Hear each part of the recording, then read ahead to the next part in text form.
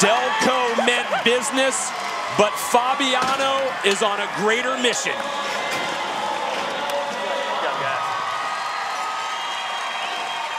A tip of the hat, not only to the crowd, but as we mentioned, Tynan Shapa and his story. I thought this was really impressive, Craig. The bull has a great day, just what we expect out of Delco.